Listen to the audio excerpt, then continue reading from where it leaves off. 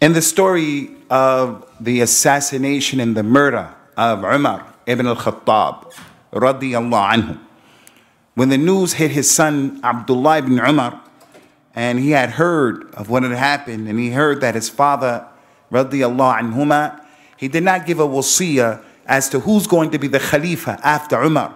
When Abdullah ibn Umar heard this, he came. So his son said to him, when his father was dying, I have heard that the people are saying that you didn't choose a Khalifa after you. And clearly, if there was a man who had sheep, and he was a shepherd and owner of sheep, and he was about to die, and he didn't leave someone responsible for his sheep, we're going to say about him that he is losing his responsibility. So what about the Muslims? He's saying to his father, how can you not leave a Khalifa? So after this statement, Umar began to consider what his son had said. He thought about it, and he was just thinking about it, what his son had mentioned to him, this statement. And his son was there waiting for the answer from his father. Umar said to him, am I responsible to that degree where I have to be in charge of the affairs of the people while I'm alive and while I'm dying, while I'm dead as well? So Allah Azza wa Jalla gave him the ability to deal with this situation that was clearly heavy on him and difficult.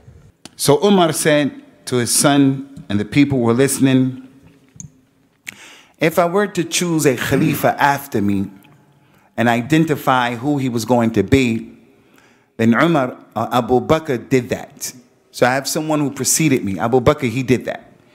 But if I choose not to identify someone and choose someone to be the Khalifa, then the Prophet also did the same thing, sallallahu alaihi wasallam. Rasulullah did not choose as such a Khalifa. And I guarantee you, whatever the case is, Allah won't cause his deen to be lost. He said, when I heard that from my father, and he mentioned the Prophet sallallahu alaihi wasallam, given the choice, Abu Bakr, he made a Khalifa. And Rasulullah didn't choose a Khalifa. He said, so when I heard my father mention that the Prophet didn't choose a Khalifa, he said, I knew at that point he wasn't going to choose a Khalifa. This, what happened with Ibn Umar Ikhwani, is a lesson for us. A minhaj lesson. A lesson in minhaj.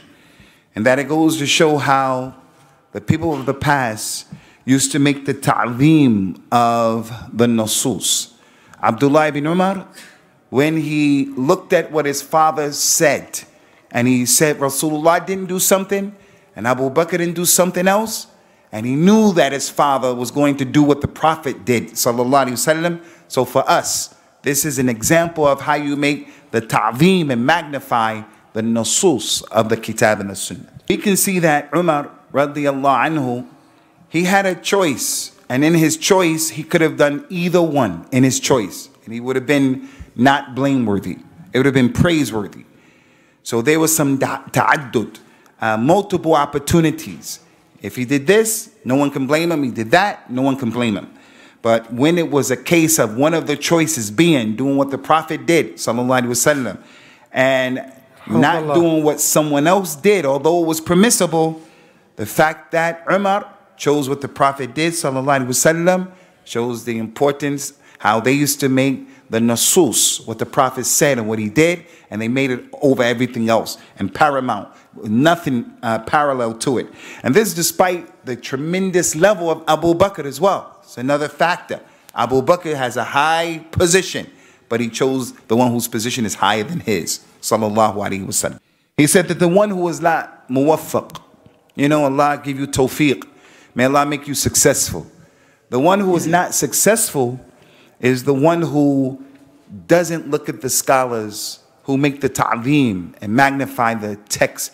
The one who doesn't look at them, but he looks away from them and doesn't respect them. He's the one who doesn't have tawfiq.